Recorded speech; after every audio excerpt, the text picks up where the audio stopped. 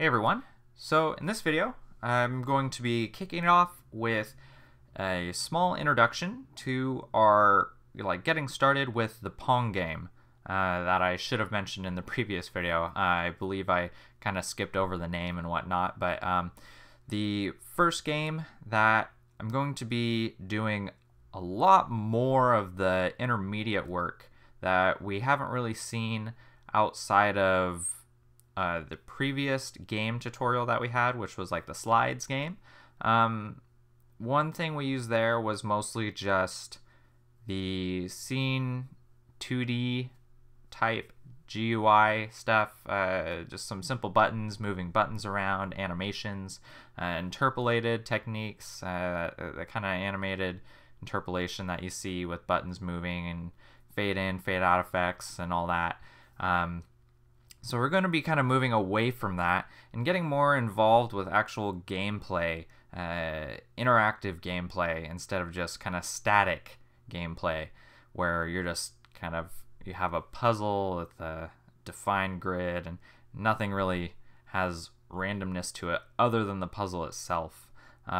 So we'll get that more arcade-like feel to it with it's always good to start with these smaller projects like Pong or even some kind of space shooter like Galaga. It's a great way to learn the framework and a great way to learn about game development in general. So this is definitely going to be a lot more fleshed out. I'm going to be showing you guys how to develop the mobile side of it too. So like porting your game to mobile. And hopefully that's interesting for some of you. I know a few people have asked me for some iOS stuff. I will say that I have finally gotten my hands on an iOS device, so I will be able to port the project to my iPhone 5 that I recently managed to get, and for the most part I'm more capable on the Android side, as I do a little bit of freelance Android development, which I do actually want to do some tutorials on that eventually, but that's another story. So we'll also get that using that Visor app that I mentioned in my channel update number 3. If you haven't watched that, doesn't really matter. All this Visor Chrome app does is it allows me to show you guys what's on my phone, and I found it to work pretty well. It actually does a pretty good job at doing a real-time presentation of what's going on my phone, so I don't have to use a crappy built-in emulator or anything that typically runs really slow. But other than that, we're also possibly going to be looking into GLSL, which is a graphical shader language. With that, we can apply some pretty cool process visual effects, such as like grayscale techniques, or even just like if something's moving, it'll have some kind of like faded blur trail to it, or even like applying a Gaussian blur with a pause during the pause screen or something like that. Just interesting things like that we'll be able to introduce to our game. So there's definitely going to be a lot of heavier material towards the end of this project. But this video is just going to be introducing what we want to start with. It's just going to be kind of a regular Pong game, nothing too complicated. Might get into some simple AI behavior for like a computer versus, and I might even branch this out to a multiplayer type of game, which would be pretty cool. Another thing I'm also going to try to work on is maybe controller support. I don't know if that'd be necessary. I might just end up pushing that off into the Pac-Man game that we're going to be looking at, but we'll see. There will be some more advanced GLSL stuff in there in the Pac-Man game than there will be here, because there aren't going to be a lot of on-screen elements to work with. Maybe when a user scores a goal or something, we'll definitely look into particle effects. So yeah, overall, this particular tutorial of videos is going to have a lot of more intermediate parts to it. It's going to start off very basic, but we are going to be working with LibGDX 1.8. That is the most recent up-to-date LibGDX framework version that's out. they added a lot of great viewport management functionality now that they're using LWJGL version 3 in comparison to having used 2.9.3, I believe. It's just a better backend for the OpenGL context it works with. So with that, let's just get our project set up. So first things first, you can go to the LibGDX website. I'm sure you've all seen this LibGDX project set up before, possibly even from my previous videos. I may have shown it off in the beginning of making the slides game. I have this folder on my desktop that I made called LibGDX projects, and in that I'm gonna put our project. I forget if the destination will be created under it or if it's just like an open directory. You know, I might as well just put this in a top level or a nested one as well. So I'll just put it in a nested folder inside the LibGDX just in case. And then you want to find your Android SDK, which if you don't have that installed, you can really just Google it. Google Android SDK should be the first even sponsored link by Google, and download that, save it somewhere, and then just go to where you installed it or unpacked it, and then browse and set that directory. I typically choose to name my main game class application. That's just a personal preference. You can call it like my app. You can call it Pong GDX as like the name of your game. And then I also make my package, which is more or less a folder structure. It's just how Java works with how it references files, and also the package privacy, whether certain classes are within a certain depth of folder. It'll determine the visibility to outer classes that are not in the same nested folder. But this is just kind of the top level root package. A dot, you can kind of think of a dot here as a slash. So that's just something more about Java if you didn't know. Package, it's always good to have good folder structure to your project. It not only helps keeping organized, like a good organization, but for anyone who might end up jumping onto your project or is even looking at your project, it just kind of keeps you sane. Like, you know where things are, things actually make sense. You have your models, you have your views, you have your controllers, that kind of thing, as far as design patterns go, which is very important in software development. Maybe not so, it's kind of harder to work with design patterns like that with game development, because the ideas around some of the models are a little bit more abstract, but more or less just try to keep it organized. And beyond that, I'm going to have some sub-projects. I'm going to include all 4 this time around. That's right, I'm actually going to show you guys how to work with like WebGL, iOS, Android, and desktop. This is going to be a simple game, so we're going to be able to get the construction of it put together pretty quickly. There's not a lot of involved work going on here. And then also, I just so I don't need bullet. We're not doing any 3D work. Free type, we do want free type because that's a bitmap font manager. You're able to generate bitmap fonts and kind of modify them, different colors and all that. It's a really great library, extension library to have, and I believe they actually updated it in 1.8, so fonts render more effectively, and they look better, they're sharper, cleaner, and all that. So definitely include that. Tools, yeah, I actually not too sure, but it looks like the tools include like the particle editor, so you can create particles, and I think it has a texture packer in there, it said. Yeah, so that's more so an external set of tools for you to use, not necessarily in your project, but just so you can generate your packed texture atlases and have a real-time particle modifier, so you can like look at the particle you're making and then save it and like export it, and so you can import it into your project and then use it, and it'll look like what you saw. That way you get an idea of what you're making. Box2D, I may or may not use Box2D this time around.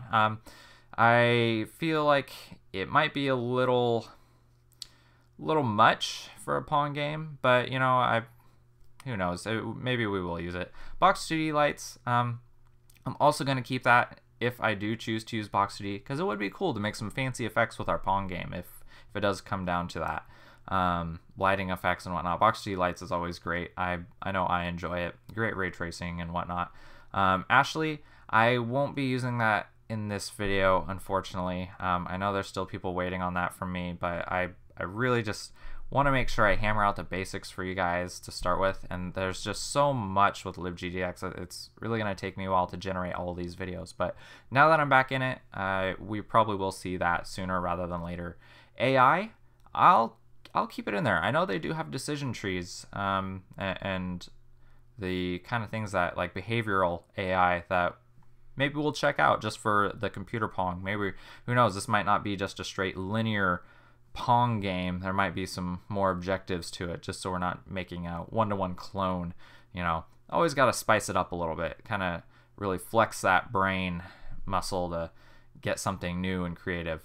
So in the advanced button here, I personally am a big fan of IntelliJ. I just updated to the latest. It looks like they changed their icon and everything. A little strange and abstract, but it works.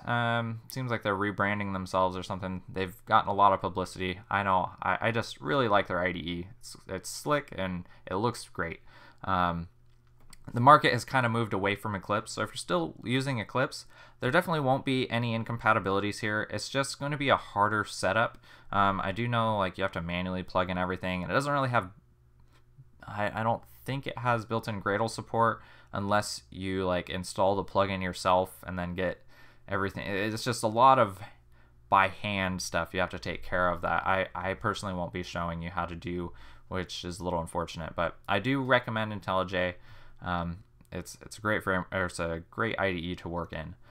So I'm gonna select the idea type project because that is the kind of project import that IntelliJ uses.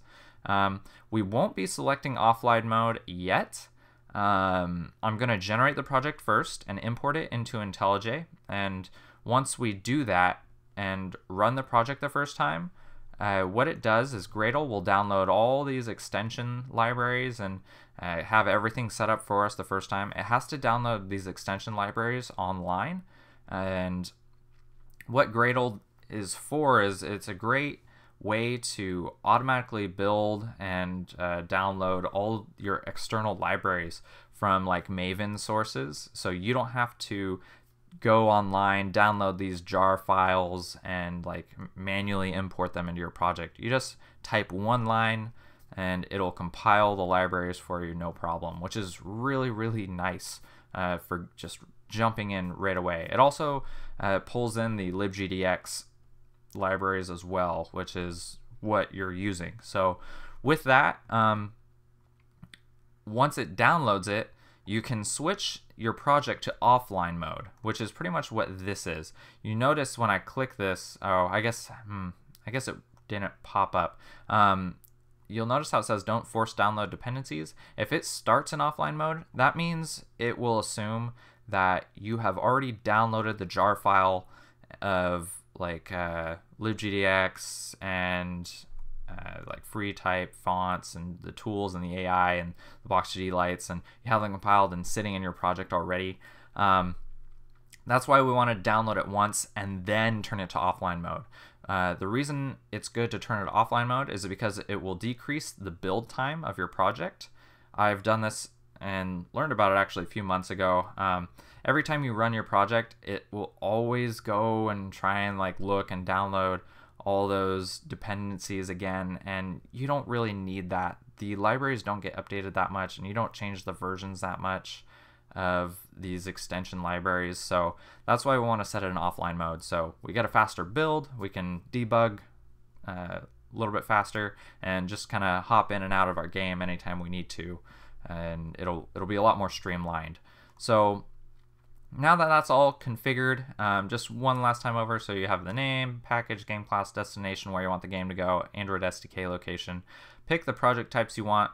you pretty much always want Android selected because I believe the assets folder is linked in there, which the desktop uses.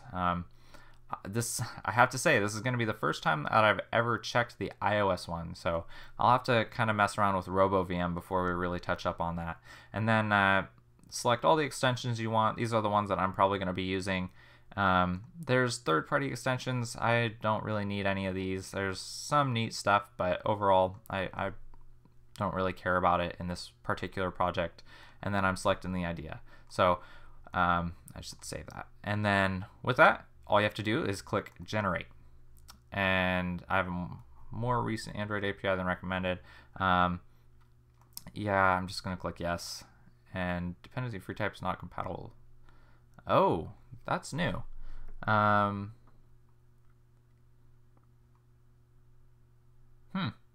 Okay, well, I was not aware of that. Okay, well, we'll just build it.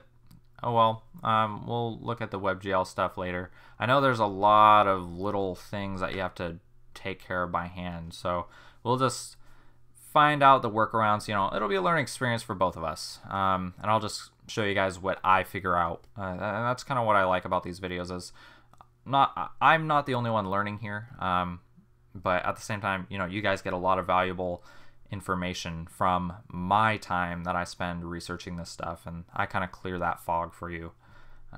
So you just have to wait. It's doing its downloads. Takes a little bit, but once it's downloaded all those extension libraries and whatnot, it looks like it's pulling like RoboVM and the LibGDX jars and everything in there, all the tools and Android stuff. So just gotta wait a second. I'll probably skip through this if anything. So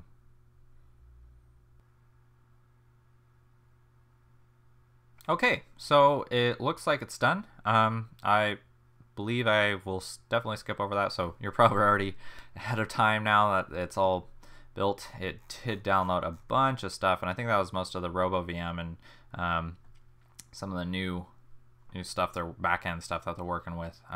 So you'll notice down here, it gives you a little bit of info like how to import your projects to your respective IDEs. So there's the Eclipse import, and then there's the IntelliJ import. So because we made the IDEA compatible project, all we have to do is go to File, Open, and find our project IPR file.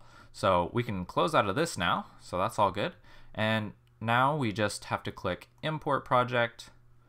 We can go all the way to, let's see, so not there, desktop, LibGDX projects, and then here it is. So it's right under that subdirectory. So yeah, it's good I made that subdirectory because it looks like it added all the core modules that we're going to be working with right under where I put it.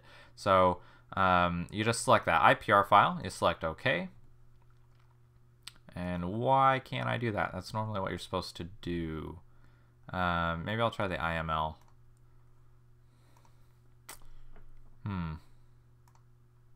Maybe I just go to open. I'm pretty sure it's always just been that. Let's see. So Pong GDX, yeah, okay. So you'll see the Gradle icon now. So yeah, go to open when you're on this Welcome to IntelliJ idea, and then just select that, and it should open it right up. Should have all the modules and everything set up. Let's just expand it real quick. On the left, you'll notice we have two things: the external libraries, which is, oh wow, yeah, everything that we're working with now, and you can see it's all 1.8, 1.8, 1.8. Everything's up to date and good to go. We can also go under this top directory. You'll notice there's the Android, the core, the desktop, HTML, and iOS. So in each one of these, they all have their source folders, and that's pretty much their launchers. Their application launchers are under each of these folders if you're not familiar with LibGDX. That's what allows it. It pretty much, you build everything in Java, and then what LibGDX does for you is it kind of compiles it all together and packages it into a format that each of these particular platforms can use and run, and it'll work just the same across all three for the most part. There's a few little hitches here or there that you have to take care of, and that's why they give you these open folders like this. so you can do those deeper modifications and actually write code in those languages. Like if you need to write some more stuff in like Swift or Objective-C, you can take care of that. Or like Android, you can write, you know, in the regular Java and use the Android SDK and do some more work in there to do things that are particular to the native platform, which is really nice. It gives you that more hands-on feel. So typically though, you're going to be working in the core. The core is what is exported and gets ran by all these application launchers in each of these platform folders. And you'll notice right here, we have under our root directory, the application file. So now that we have this, like I said, we need to run the project at least just once. So you'll see it's the same thing they always have. They have their red background with their bad logic texture image. And we're going to go up here and go to Edit Configurations. We're going to go to this little plus here, Add New Configuration. We're going to go to Application, because we are on desktop. That's what we're going to be using. I'm going to give it a name, and I'm going to call it Desktop so it's familiar. We can know what it is and just use it from there. And then under the main class, I'm going to select here, and there's this desktop launcher. You'll also notice there's an iOS launcher, but I'll get into that later. We just want to launch it one time so we can get those Gradle dependencies installed. I believe with the launcher, it already, or with the project creator, it already pulled them because it did download all of them. I have all the external libraries downloaded and everything. But just to be sure, we want to make sure it at least runs. And then we need to change the working directory. This is the thing I was talking about where the assets folder is normally under the Android directory. So we go to the Pong GDX, Android, assets, and then we just select OK. And that's where all our working files and textures and sound files and just anything like that will be placed.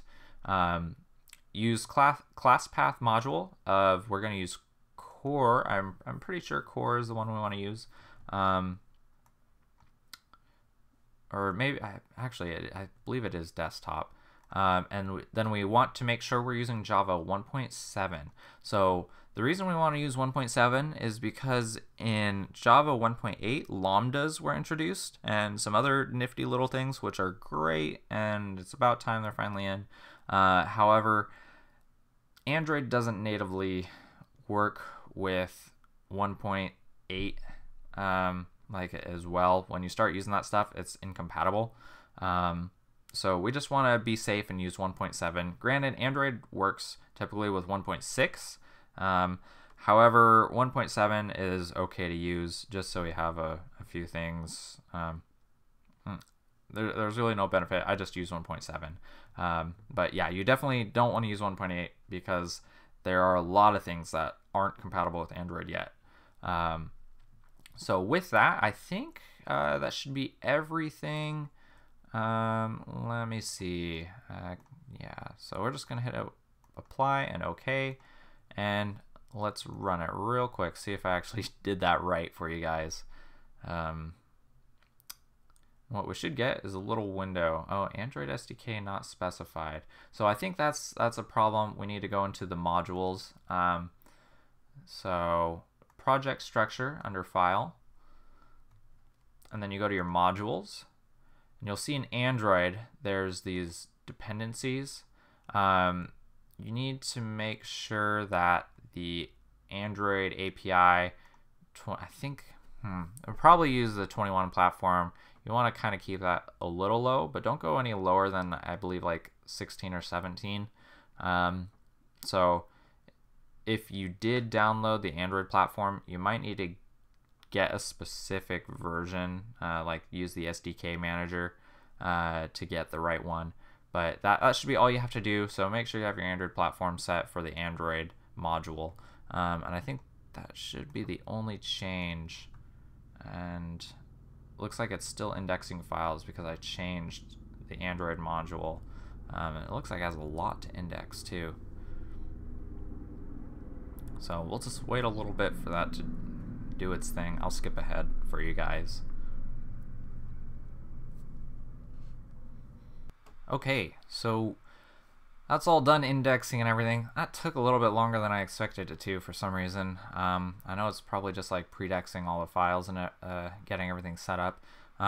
But it does, I took a second and kind of checked it out, and it does look like we do have all the libraries anyway. So what I'm going to suggest is go into your preferences for IntelliJ overall, like the settings of IntelliJ. Go to Build, Execution, and Deployment. Go under Build Tools. Go to Gradle. You can select Gradle. You'll notice there's this offline work button. So yeah, we just want to check that back on and hit OK. So we should be good to go now. It won't make Maven go check out the dependencies that we have for all these external libraries to see if they're up to date or not and match our build.gradle file. And you see how here we have all these dependencies for each project. So there's the iOS project, there's the core project, there's the HTML project, which is a WebGL, Android project, and these are all just the libraries. So you'll see like there's GDX controllers, FreeType, Box2D, and the actual LibGDX platform. And so that's just like making sure everything's specified, everything's good and running right as it should. It's kind of what Gradle does. This is it's pretty much like a Gradle script, so to speak. So with that, let's run our project one more time. Everything should work smoothly. We should be good to go. And all we have to do is hit play. And it'll just make it real quick. And there we go. And we got our window. We have our application. We can resize it. It does its automatic resizing and everything. And it's pretty slick. So we can close it. Should be good to go. One thing I have heard, I'm not too sure. I know there's a current bug in 1.8 where if you this is, I believe, Mac OS X, like specifically Macs. If you like hide the window, the process doesn't. There's like something about the process will start eating through your CPU. Like has some rendering issue where it doesn't like sleep it or anything. So we're just gonna not really care about that, but just something to keep in mind for the current version of LibGDX. Even though it is up to date, it's stable and everything, there are a few hitches. They're still working out the bugs, but overall it's a good direction to move because LWJGL 3 is where we want to be. So with that, I think I'm going to leave you guys here. I know that wasn't a lot of new material, but more so for people who are wanting to get their project set up with the latest of the latest. They know how to go through the steps, what to look for, some little tips and tricks here or there to make sure you're not doing more work than you should on your machine. So with that, I'll see you guys in the next video where we actually start getting our basic structure put together.